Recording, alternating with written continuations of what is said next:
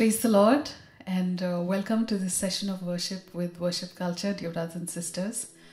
We welcome you all of you from different parts of the world, wherever you might be. As you remember the last session, especially when Brother Fritz was rounding up the talk for us, there's a prayer that he read out actually of the Carthusian monk. And that prayer so profoundly impacted me that I went on to use it and pray even over some of our band members during a worship retreat that we had about 2 weekends ago. And that's something I want to start this session with as well. So let's sign ourselves in the name of the Father, and of the Son, and of the Holy Spirit. Amen.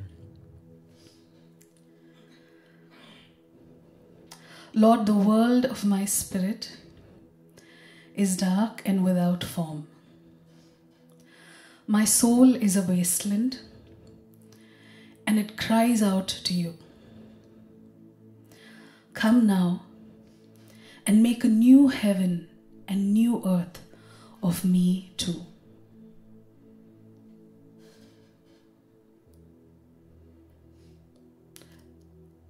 Let us just consciously invite the Holy Spirit into our midst.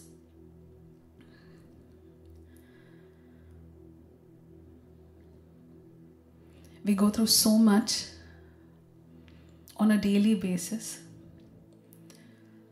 Our souls, our minds, our bodies sometimes are battered. Maybe by the work, maybe by the pressures that we experience, maybe with the stress and strain of relationships. It could be different things. But today we invite the Holy Spirit to work with just these things, the truth of who we are, and to create us anew. Come, Holy Spirit, we offer ourselves into your hands. Without you, there isn't a single moment of existence. You are the Creator Spirit, the breath of God in our lungs. We exist because of you, and we acknowledge you today. And we ask you to come afresh, come anew, fill anew, and stir up again. In Jesus' name we pray. Amen. Praise the Lord, dear brothers and sisters. As we begin this session, I would like to exhort you from a psalm as always. Psalm 145 says, "The Lord is good to all, and he has compassion on all he has made. All your works praise you, O Lord, and your faithful people extol you. They tell of the glory of your kingdom and speak of your might, so that all the people may know of your mighty acts and the glorious splendor of your kingdom. Your kingdom is an everlasting kingdom, and your dominion endures through all generations." So the Lord is faithful, good, kind, regardless of who or how I am. And that's our hope today, our stepping stone, the fidelity of God in our lives. So let's sing of God's faithful love and give thanks to him together.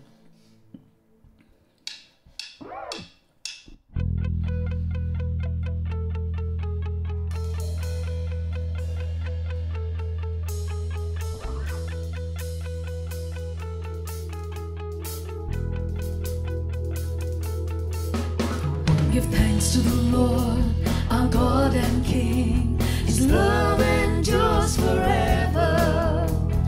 For he is good, he is above all things. His love endures forever. Sing praise, sing praise. With a mighty hand and outstretched arm, his love endures forever. For the life that's been reborn, his love endures forever. Sing praise, sing praise, sing praise, sing praise. Forever God is faithful.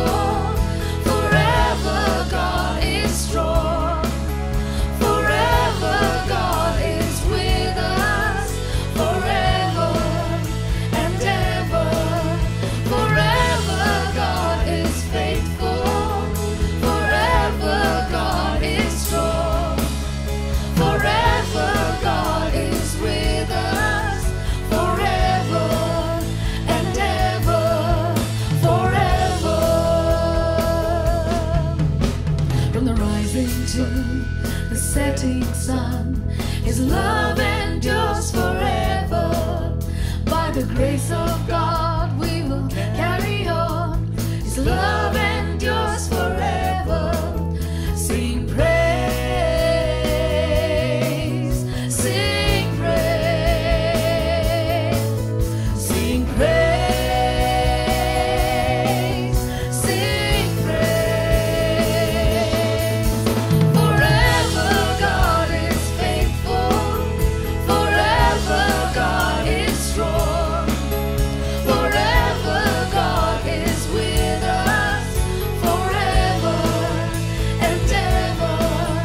Forever God is faithful, forever God is strong, forever God is with us, forever and ever, forever.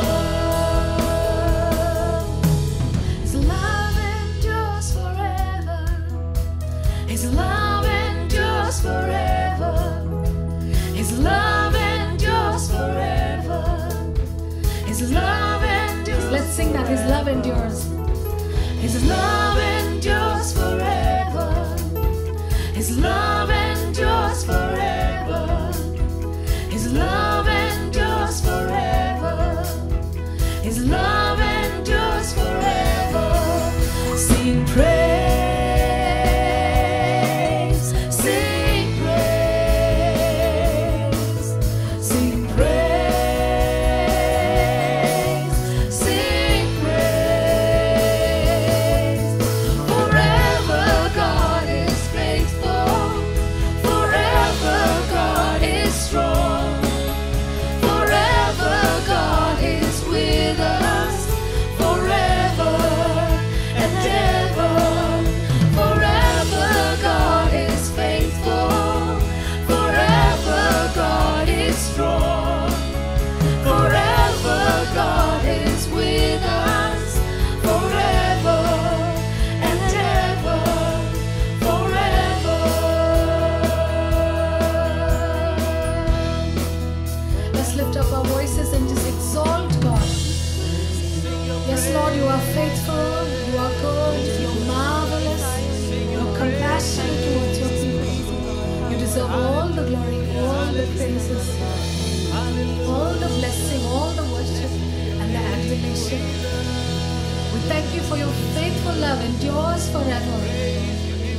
We thank you that you're a God who reaches out to us and meets us where we are.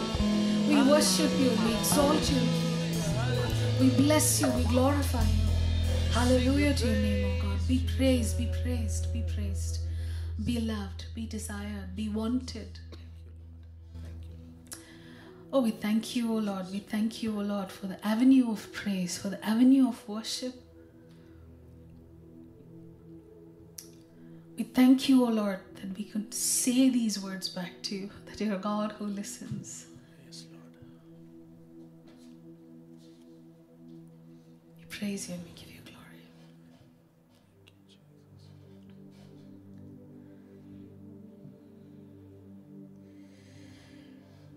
Thank you, Jesus. A reading from the book of Zechariah, chapter 5. Again I looked up and saw a flying scroll. And he said to me, "What do you see?" I answered, "I see a flying scroll. Its length is 20 cubits and its width 10 cubits. Then he said to me, "This is the curse that goes out over the face of the whole land. For everyone who steals shall be cut off according to the writing on one side, and everyone who swears falsely shall be cut off according to the writing on the other side. I have sent it out, says the Lord of hosts, and it shall enter the house of the thief and the house of anyone who swears falsely by my name, and it shall abide in that house and consume it, both timber and stones. Then the angel who talked with me came forward and said to me, "Look up and see what this is that is coming out." I said, "What is it?" He said, "This is a basket coming out." And he said, "This is the iniquity in all of the land." Then a leaden cover was lifted, and there was a woman sitting in the basket. And he said, "This is wickedness." So he thrust her back into the basket and pressed the leaden weight down on its mouth. Then I looked up and saw two women coming forward. The wind was in their wings. They had wings like the wings of a stork, and they lifted up the basket between earth and sky. Then I said to the angel who talked with me, "Where are they taking the basket?" He said to me, "To the land of Shinar, to build a house for it, and when this is prepared, they will set the basket down there on its base." The word of the Lord. Thanks be to God. This is our reading for today, what the Spirit will expound through Father. And as we reflect on this scripture, although the prelude of this reading is very scary, but the ending is very hopeful. Thanks be to God. Like St. Paul says, thanks be to the Lord Jesus Christ when he cries out, "Who will free us from this?" Because on our own merit, we just have no hope. But with Jesus, there is. And especially the ending of the scripture is a promise of God that he will take iniquity away from us. Dear Lord, we thank you for your rescue. Like the psalmist says in Psalm 130, "If you would count our transgressions, where will we stand?" But in you, there is forgiveness, there's plentiful redemption. And that's who you are, Lord.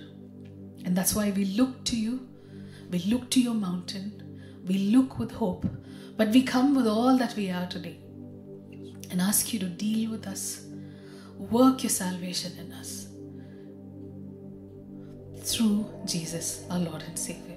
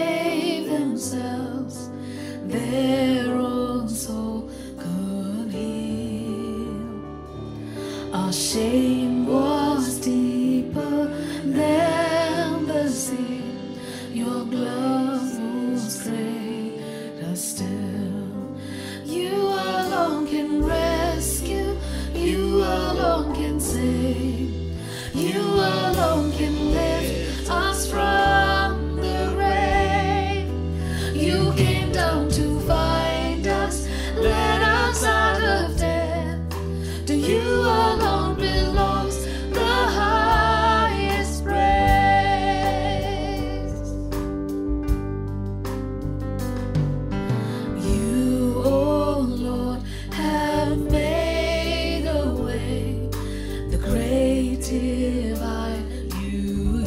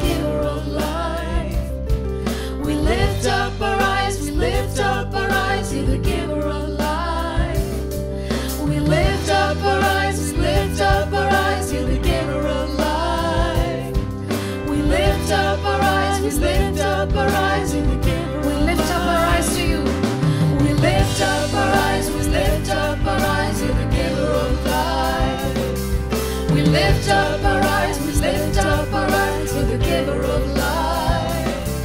We lift up our eyes, we lift up our eyes to the giver of life. We lift up our eyes, we lift up our eyes to the giver of life. You alone can rescue, you alone can save, you alone can lift us from the grave. You came down to find us, let us out of death. To you alone belongs the highest praise. Oh, we praise you. Oh, we give you glory. How can we say thanks? You have been so good. You alone, Lord Jesus. Holy, holy are you, Lord God Almighty. Worthy is the Lamb, worthy is the Lamb. You are holy,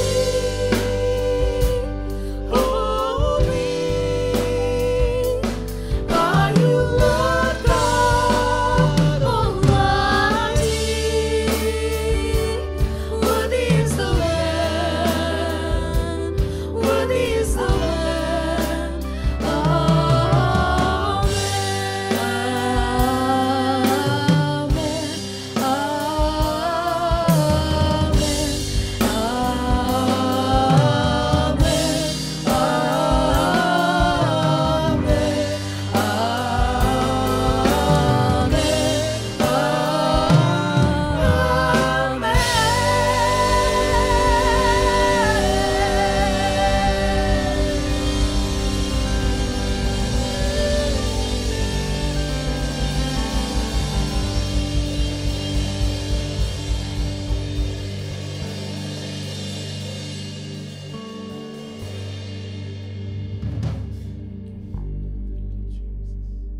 Yes, Lord, we trust in you. And we thank you for your God who saves, God who constantly rescues us.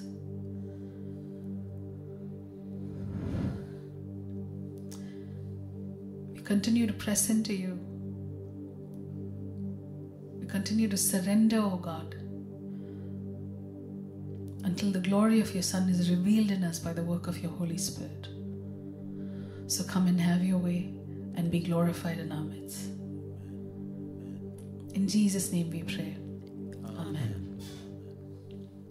All glory be to the Father, and to the Son, and to the Holy Spirit, as it was in the beginning, is now, and ever shall be, world without end. Amen.